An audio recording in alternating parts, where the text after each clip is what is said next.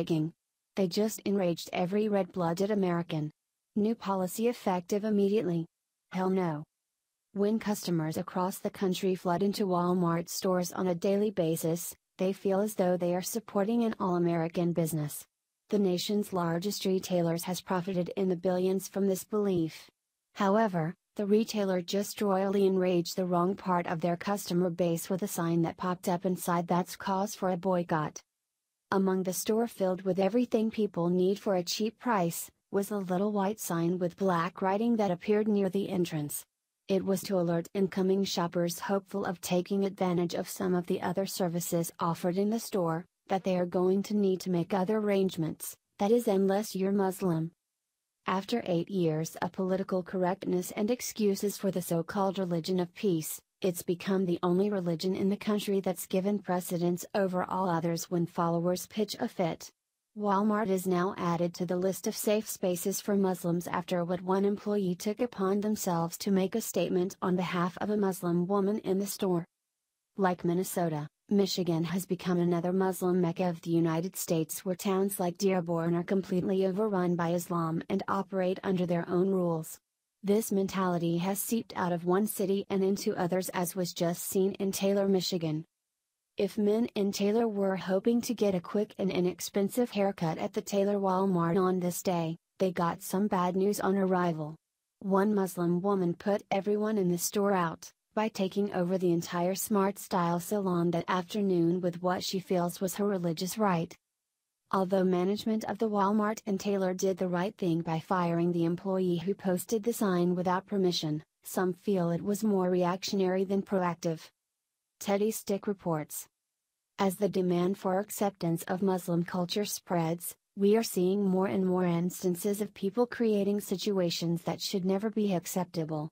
A Taylor, Michigan hair salon employee did exactly that.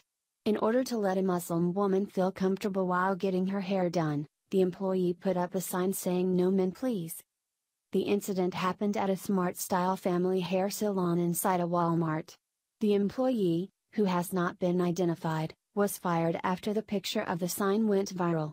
Naturally, management claims the employee did not have permission to post the sign and that she was scheduled to leave the job before the whole thing took place.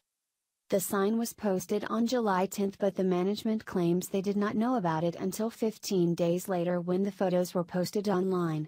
Store manager Eric Van Etten says the anonymous man called, claimed the sign was posted that day and gave a false name and phone number. While it should seem obvious that a store employee is not allowed to dictate their own rules for any reason without permission, this Smart Style salon worker learned the hard way. Immediately catering to Islam at the cost of turning away countless customers, this employee decided to isolate an entire section of society so one person could get their hair cut.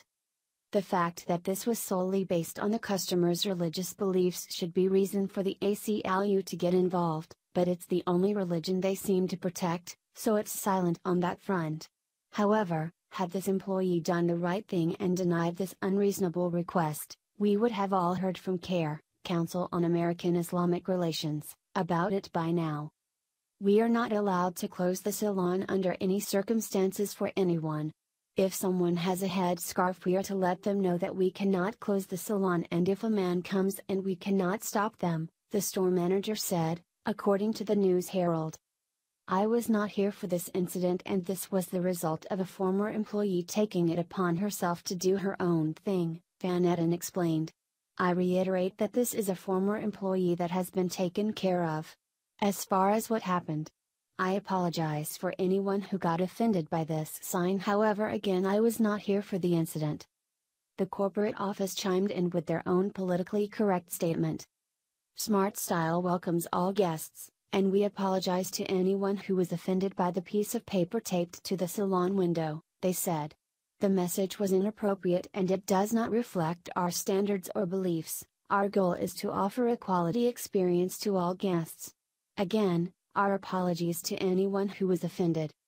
It's only a matter of time before liberals start losing their minds that the woman who put up the sign was discriminated against and shouldn't have lost her job.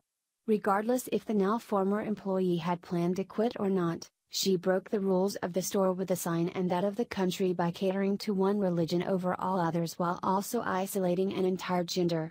If it wasn't for the benefit of Muslims, this is what the left would be irate about.